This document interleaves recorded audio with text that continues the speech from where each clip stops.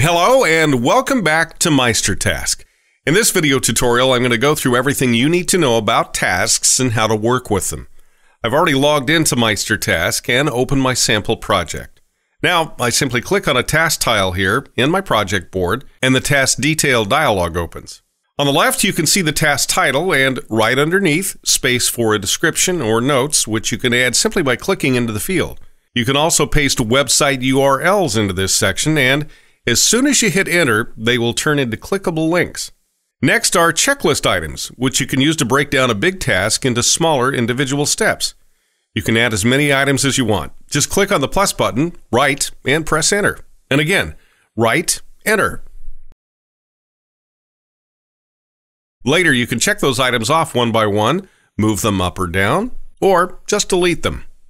Below the checklist is space for attachments, which you can either upload from your local hard drive or your connected Google Drive, Dropbox, or MindMeister accounts.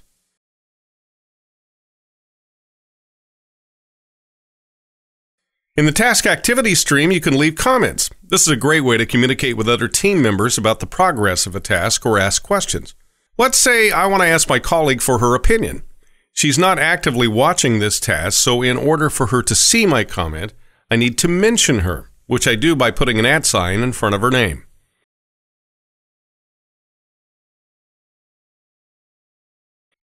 And there's her answer.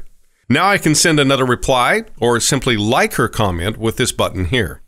All right, let's talk about adding tags to our tasks. Tags are a way to categorize your tasks or mark them, for instance, as urgent. You can define individual tags for each new project. To do this, I simply follow this link, which brings me to the tag register in the project dialog. Here, I can add as many tags as I want.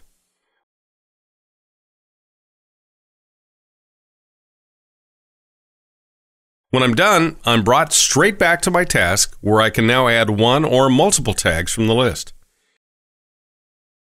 Then, I set a due date. If I want to focus on the task even before it is due, I can also click the star button here in the top bar to manually pin it to my dashboard widget. The top bar of the dialog also holds a number of other important options. I can move the task to another section or project, trash it, assign it to someone else, or complete it. Trashed tasks immediately disappear from your project board, while completed tasks are marked with a green check mark.